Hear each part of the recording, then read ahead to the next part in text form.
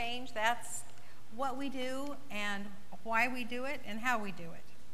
So our theme, as most of you know, is your joyous life for this whole year. And you know, if some of you like today and you think, oh my gosh, it's September, all of the talks are archived pretty much. So you can go back if you want to do that. So we are entering the last third of the year, so time to get your joy on, really.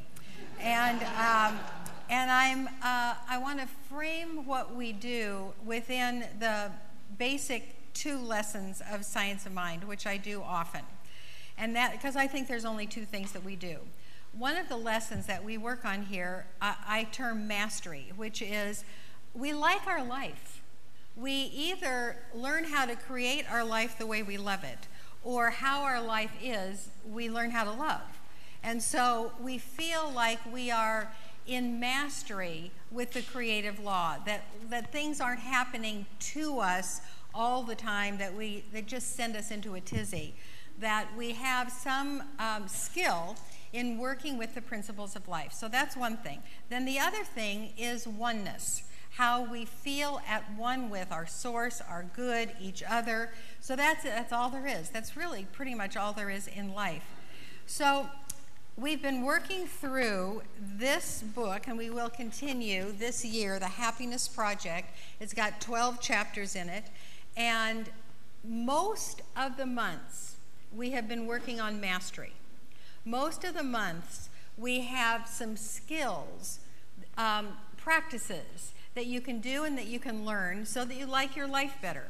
So just to review what we've covered so far, the topics have been our energy level, love, work, family, time, friendships, and money.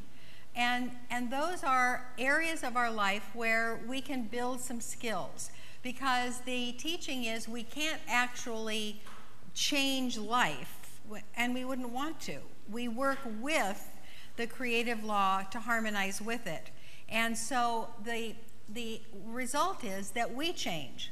And as we change, life seems to change. So it's well, that's the way it is. That's just the way it is. There's no explaining it. That's the way it is.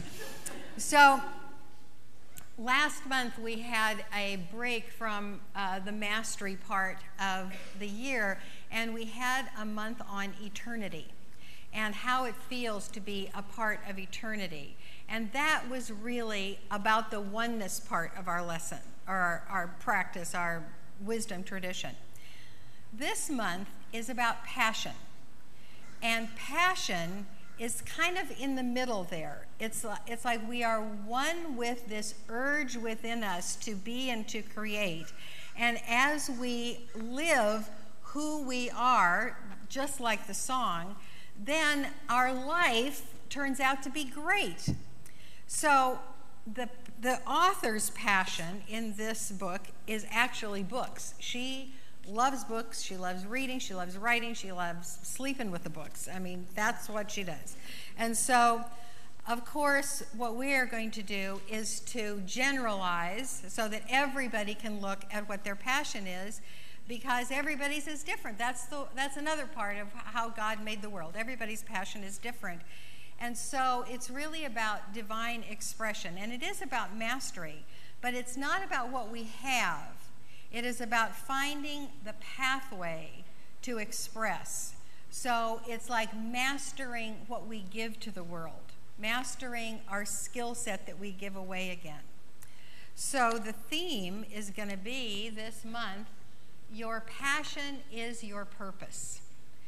So being passionate with what you do in life is not about being the most effusive that you can be. I mean, I'm kind of an extrovert, and so I am all over the place sometimes.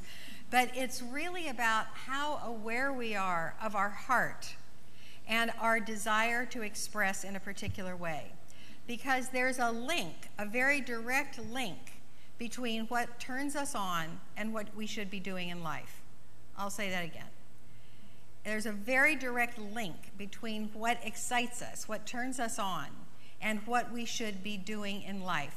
Because God planted in us those desires. The desires that we have are not in our heart to frustrate us. Our desires in our heart are to set an arrow to what we should be doing, what we should be pursuing, what we should be thinking about, looking for, finding our pathway to serve within. So here's an example of that came up on Susie Baldwin, who often sings here. Posted this morning. Oh, God. So I have a story about this, actually, about, now I have to find it again. So this is an article that she, I have a story about my phone, is what I have. So this is an article that is, Dad finds a brilliant way to reuse leftover crayons from restaurants and schools. So this guy, Brian Ware, an inventive dad in San Francisco, has come up with a brilliant way to reuse leftover crayons that might get thrown out by restaurants and schools. So basically what he does in his kitchen, he puts plastic all over his kitchen and he melts the crayons color by color. And then he has a special frame that makes bigger crayons than usual. So he puts the melted crayon stuff into these forms, and what comes out are brand new crayons that are a little bit bigger. And then he gives these crayons, color by color by color, to hospitals. And what happens is that the children who are sick or have some sort of disability can hang on to the bigger crayons, and they get brand new crayons. And so he has done thousands and thousands and thousands of boxes of crayons to hospitals for these little children that would have been thrown away, and that have been thrown away for how many years? How many times have you gone to a restaurant and you've got an inch-long crayon and you know it's going to get tossed? So that is an example of how our passion actually is our purpose. This guy was interested, he found a way, and now what great good is in the world because of him. So our goal this month is to pursue your passion. And here is this, this is it. This is the message of the whole month from Steve Jobs. The only way to do great work is to love what you do. Let's read that together. The only way to do great work is to love what you do. So that's it. That's what we're looking for today.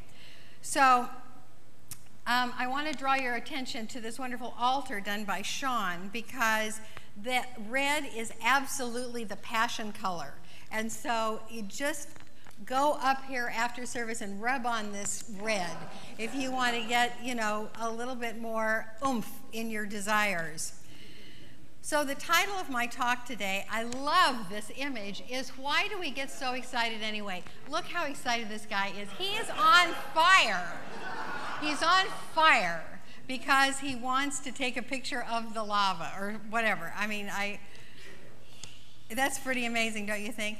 So the reason that we get excited is to give our life direction, to engage the creative process, to send us in one direction and not another.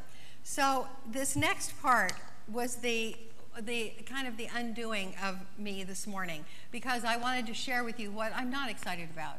I'm not excited about cars so much. I need to drive, but I like my car, but I don't need a fancy car.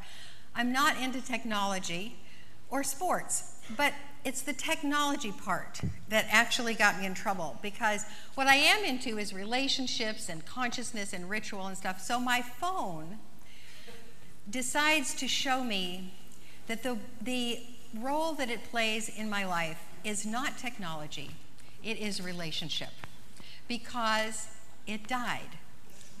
It died really dead, and Mary, who's part of her passion is technology, made it live again.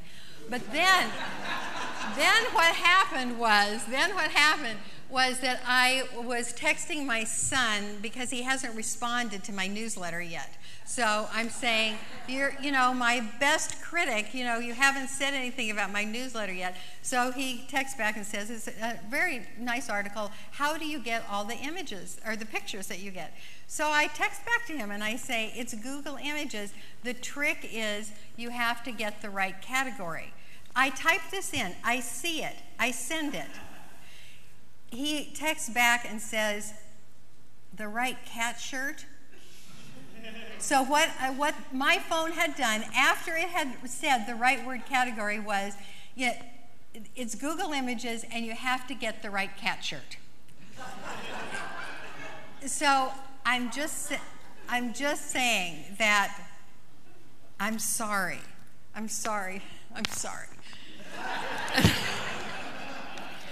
So when we find our passion, it usually is something that kind of continues pretty much throughout our life. So I'm coming up to, I can't believe this, the 50th anniversary of my high school graduation. And so I'm communicating with some people from high school that I haven't talked to since high school. And so this one guy that I had a crush on from 5th grade says, here's my life story. Write your life story, just here. Email me your life story. So what I'm passionate about, is consciousness and ritual and sacred travel. And so I looked in my life as to where it was that I first got this fire. And some of you have heard this story that is in my 11th year. We moved out to the desert in Tucson, far, far away from my friends. And so my girlfriends had to be ferried out to the desert. And so our moms helped in each direction. So we were out there I was there with 2 or 3 other 11-year-old girls, and we went on a hike down the road, and there was a cave, not a very big cave, but there was a cave that we went in. And so we decided that we wanted to be a part of a secret society in this cave. And so what should we do to really initiate ourselves? And we decided that we were going to take off our shirts. So here we are, 11 years old, in the cave. Nothing really happened. Nobody came and saw us, but if you can just get this, that this was my initiation into the ritual life, is 11-year-old girls in the cave, naked to the waist. And ever since then, I have put myself into situations where ritual was required. So I was in one of the Masonic orders for girls when I was a girl, and then I was in a sorority, and then I was the pledge trainer of the sorority. And let me tell you, there's all kinds of rituals involved with the pledge trainer of a sorority. So that was my initiation into ritual. So some of you might have heard those stories, but you haven't heard this one. This was about when I looked back and where was my first passion about sacred travel. And it involves my mom, and some of you love stories about my mom, Frank. It's almost October. That's the holy month for Frank because it's my mom's birthday month. She was a teacher here for many, many years. So anyway, in my 20s, we actually had an idea that we were going to own a travel agency together. And I got the learn by mail thing about how to be a travel agent, and we looked at it. And as far as we got was kind of role-playing the agents, So here we were, arm in arm with my mother, and we were standing in front of a pretend client, and we were saying, "Oh, you're planning a journey to Modesto. That's wonderful." And we would just expand everybody's expectation about wonderful, wonderful travel. So, and I remember we actually did zero in on Modesto. So the idea is this. What you get most excited about points toward your purpose in life. And this is a photo of Special Olympics. There's a lot of passion involved in Special Olympics by the athletes, by the coaches. It's got to be a love thing for everybody. And so the idea is to really look in your heart as to what you love, what turns you on. So a lot of this has to do with how you were raised, your upbringing. So we're going to talk now, the lesson slides are about the foundation for finding purpose. So you have something about that in your makeup, and it has to do with what you were told as a little one about your dreams. So you have a good foundation for finding your purpose if a few things. If, first of all, you were encouraged to get excited. If that's the first thing, if you were encouraged to get excited, and if your parents got excited with you, and if your passion was not squelched. The truth is that not very many of us were told your interests are your personal guidance system to life. You should always do what you love, of course. You should lean into it. You should get passionate and really do it. You should get down and dirty and laugh and loud and do it. Not too many of us were told that. And it doesn't mean that, it just means that our parents were not encouraged to do that as well. Our parents were not told, be all you can be. You live your life and I'll live my life and just live out loud. They weren't told that. And so I think that that's one of those things that's passed on from generation to generation. And so if you look at the belief underneath whether you got this foundation or whether you didn't, if you were told to be quiet and to calm down and to not be too loud and to not be too boisterous, that message may come down to you in a belief system, and you know it is our belief system that makes our life what it is. Our life conforms to our deepest belief system. So a belief system for someone who was not encouraged to get excited could be something like, I can't take up too much room, I can't be too loud, I can't shine too brightly. You know, I can't tell you how many times I have counseled with people about their life path, and somehow they have it in them that they can't be more than their parents. That they can't be happier than their parents, they can't be more fulfilled than their parents, they can't be more in love than their parents, they can't be, you know, mentally and spiritually healthier than their parents. And so I'm seeing some nods. And I want you to know that you can be. You can be miles ahead of your parents. So the belief that you could nurture, and which you must nurture if you weren't delivered it in your childhood, is that I am a unique miracle in this amazing playground of earthly life. Just like we sang, it's in every one of us to be great and fabulous and wonderful and miraculous. We were constructed that way. Okay, so that's the first thing. If you have a good foundation for finding your purpose if you were encouraged to get excited. And the next is, if you were encouraged to follow your dreams. So you live in a yes universe, and where we put our energy is magnified. I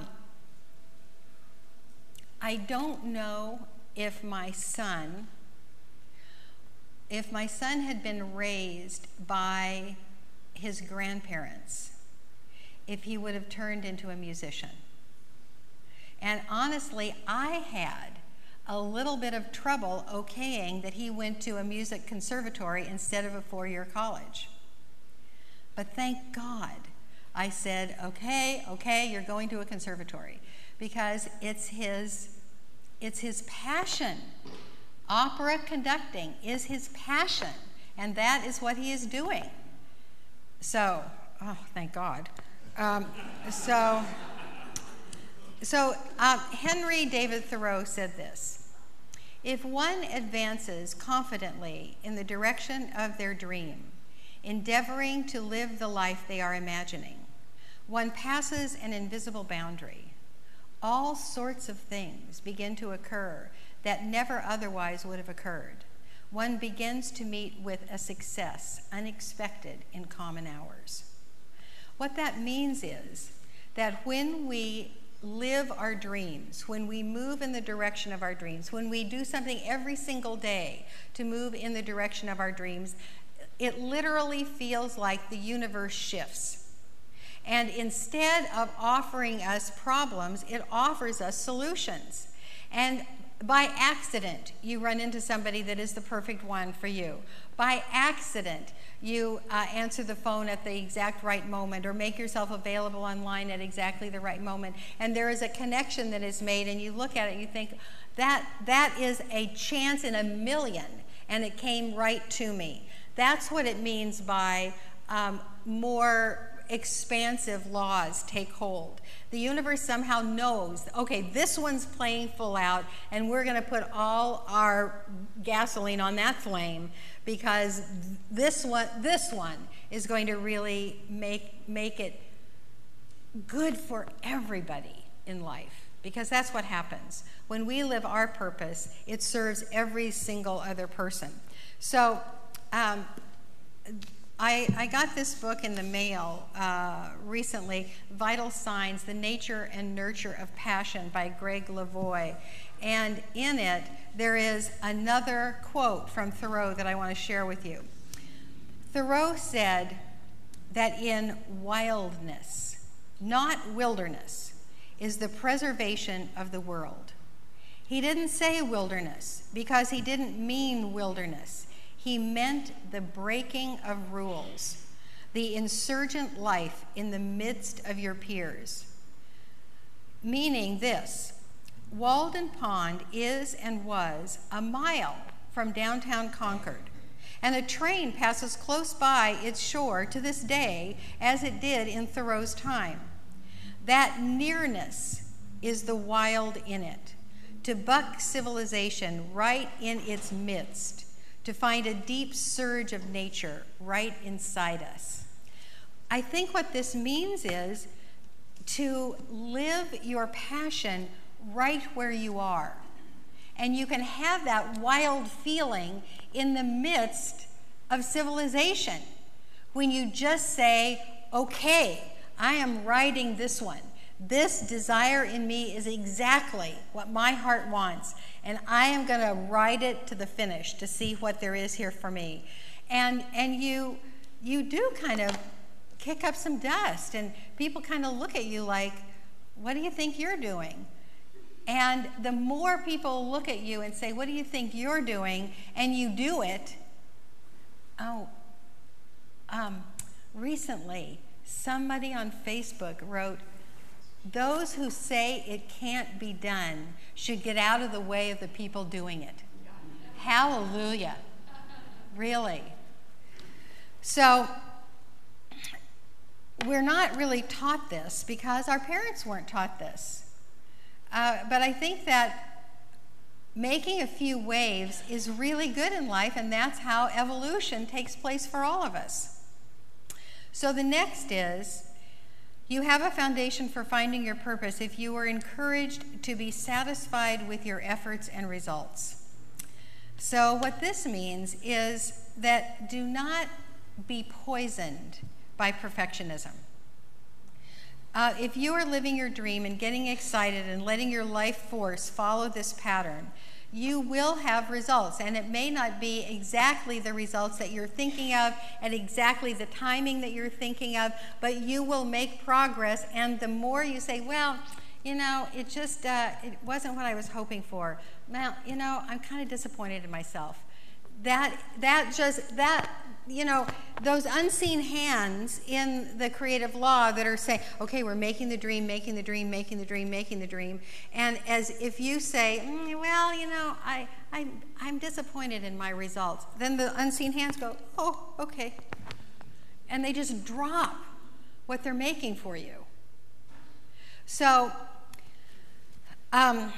another story here from Greg Lavoie involves Scheherazade. Now, you remember who Scheherazade was. Scheherazade became a wife of a sultan of Persia who was very, very challenged with intimacy because he married he married a wife in the evening and had his way with her, and then I don't know what he was afraid of, I'm sure something, but because he killed her in the morning, so over and over and over, and because he was the Sultan, they couldn't say, no thank you. Okay. So Scheherazade started a story, and she didn't end the story, it came to the crisis right at sunrise, and so the Sultan let her live, because he wanted to see how the story ended. And so the next night she ended the story, but there was something else that happened. And so once again, sunrise right at the climax of the story, and the Sultan goes, okay, I got to see what happens here. Well, this went on for 1,001 nights and 1,001 stories. Oh, poor woman. And after that, the Sultan fell in love with Scheherazade, and the killing stopped. Oh my God. So this is the meaning of that, though. Scheherazade reminds us that the commitment to forward momentum is a life-saving virtue, and that it's critical not to fall too far out of sync with life, which moves. That is, if we stop telling our stories, we're dead.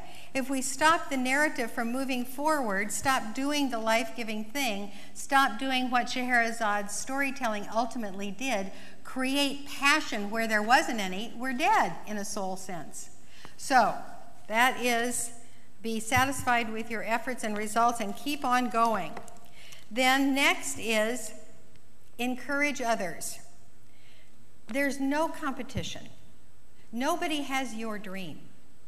Nobody has the fire in your belly to do what you have to do. It might look like you're both after the same job, but if the other person gets it, that wasn't your job. I had a great consciousness when I moved from my first career to my second career. My first career was high school teaching, which didn't last too long, and my second career was in college textbook sales.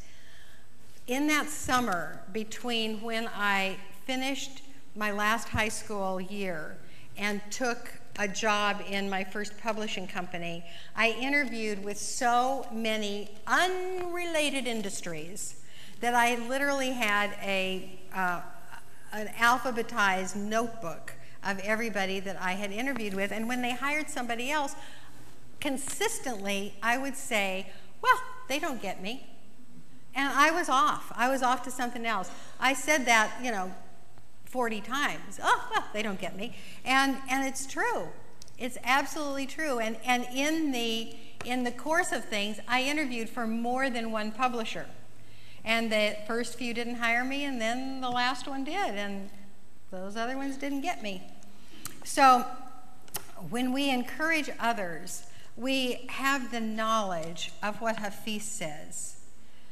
This place where you are right now, God circled on a map for you. You can't be in your wrong place. So, here's the deal. If you were not encouraged to get excited, follow your dreams, be satisfied with your efforts and results, and to encourage others, you have to do it for yourself. And that's how we do every single shift of consciousness. We do it for ourselves. And these are the steps in nurturing that fire in your belly. Because when you do this, you can literally have it all. You can have your dream, you can have your contribution in life, you can have your reward from doing your dream, you can all of it. It's fabulous. So I'm going to bring up Bodhi now, because Bodhi is living his dream. And he's going to speak for 2 or 3 minutes about living his dream. Thank you. This was kind of last minute, so I had to take notes. And it's interesting, I got a birthday card today from James and Elizabeth, which was very cool because they thought it was my birthday, but it actually is just a rebirth of my artistic soul.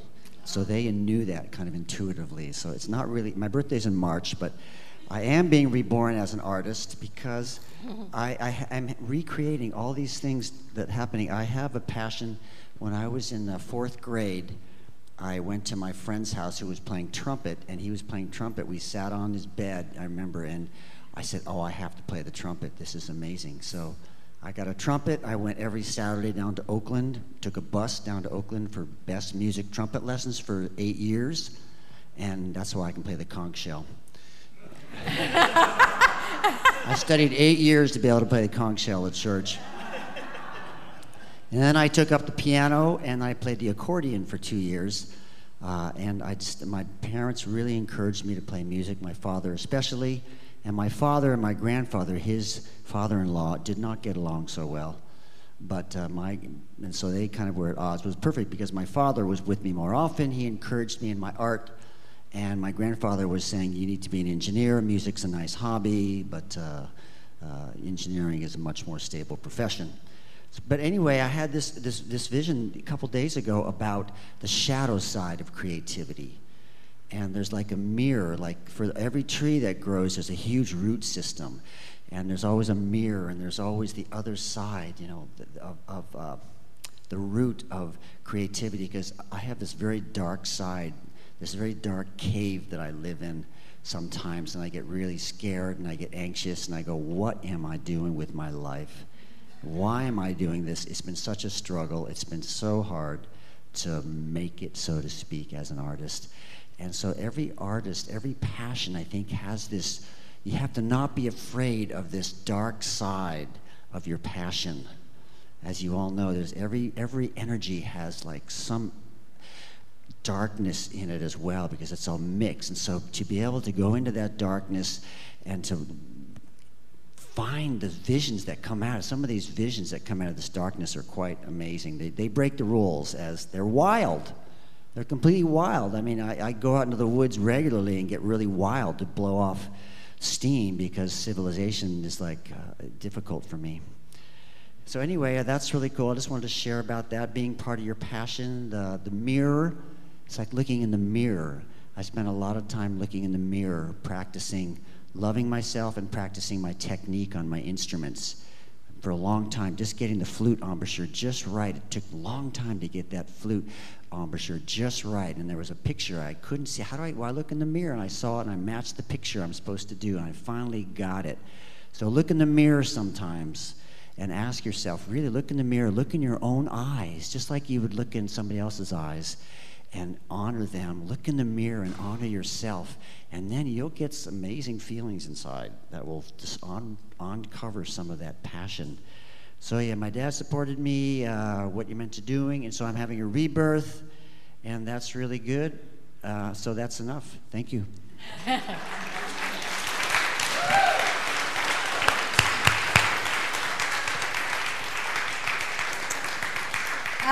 So the conclusion to my part of the talk is, I hope, a gift for Bodhi and for all of you artists, and actually for all of us, because the Senate of the United States has done something fabulous.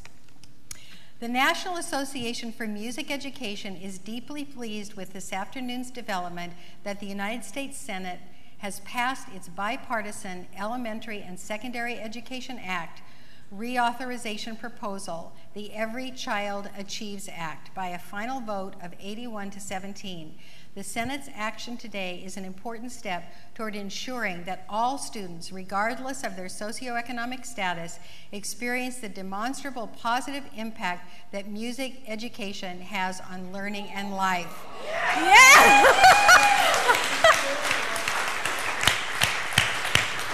So music and arts, according to the Senate, is now back in core curriculum. Yeah! Woohoo! So we can have more of our little pumpkins following their passion for music and art. I know, it's so great. So with that, your going deeper is, this is what I want for us all. Everything I put my energy to excites me. Everything I put my energy to excites me.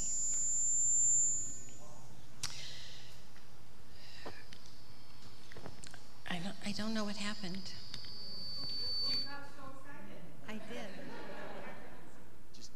yes. Okay. Something's feeding I back. know, it's, we all got excited. The energy in the whole room just raised. Well, it's like a dog whistle. So, inner work now. Inner work, people. As we sink deeply within to that place where passion and poise and possibility and purpose are all the same, I ask each one of us to travel back into our lives and get in touch with something that we are passionate about or that we were passionate about.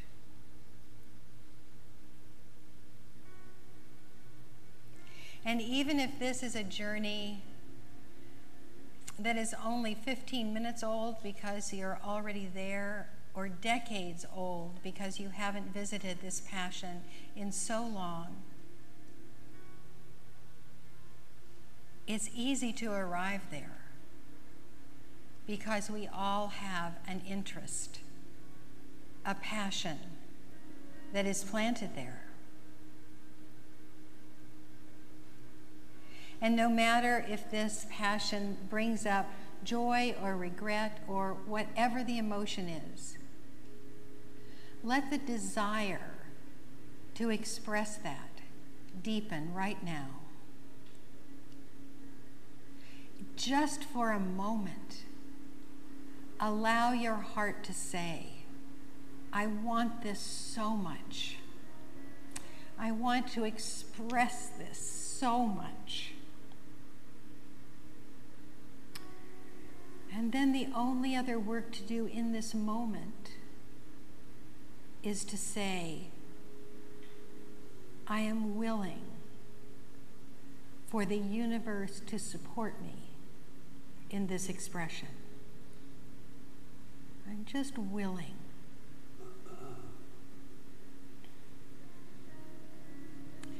And so knowing that dreams right now are being reignited, those little shoots are green and growing. I give my thanks for all of this, every single step along the path. No time has been wasted. A dream can be taken up in this instant. I give my thanks for this, and I know it is so. And so it is. Amen.